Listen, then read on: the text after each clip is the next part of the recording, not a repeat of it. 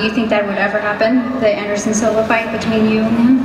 It depends on the outcome of all the fight and what is going on, you know, like maybe after I'm finishing, maybe when I win the fight against the winner of Condit Diaz, it will be another up-and-comer fight, another up-and-comer guy that everybody wants me to fight him, you know what I mean? And maybe Anderson won't be champion anymore, maybe I won't be champion, you know? It depends on the outcome. You know, and also if I go in higher weight class, I want to put some weight on me, you know, like now I walk around 188, 190, and the guy that fight at 185, like one of my training partners, Francis Carmon, he's like 215, 210, you know, 215, you know, so I need to gain maybe 25, not 25 pounds, it will be almost impossible, but I want at least maybe gain another 10 pounds of muscle, and, you know, it will take time. We'll see when times come, what will be my decision.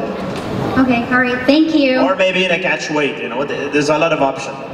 Okay, thank you very much. Anderson, I think before Anderson is about was same fighting size at as Francis. Yeah, but before a few years he was fighting at 167. That's crazy, isn't it? Yeah, like it was in when he was fighting in Japan. So like.